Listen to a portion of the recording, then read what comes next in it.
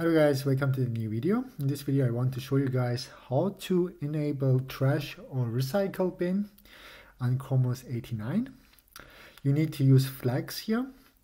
In the past I had the Chrome OS 88 and there I couldn't enable the recycle bin.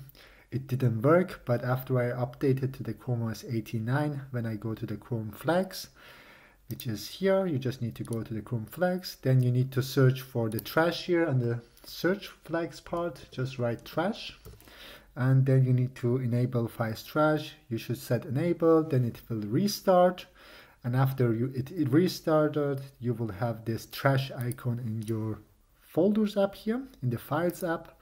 So you just need to go to the files. In my files, if I open it, now you will see that you will have a trash here. Now it's empty.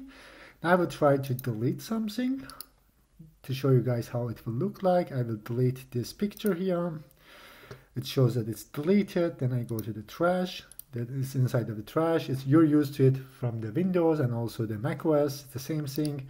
And here, if you right click, you can restore from the trash. So if I click on that, it will be restored again back to the original place. That's also good that it goes to the original place. And now I want to delete it one more time. It's now again deleted. And now if I come here and click on the delete, then it will be deleted forever. So you cannot restore it anymore. But you're used to it. But it's also useful to have this option to see in the future if you accidentally deleted something, then you can go to the trash and then restore it. So it can be handy.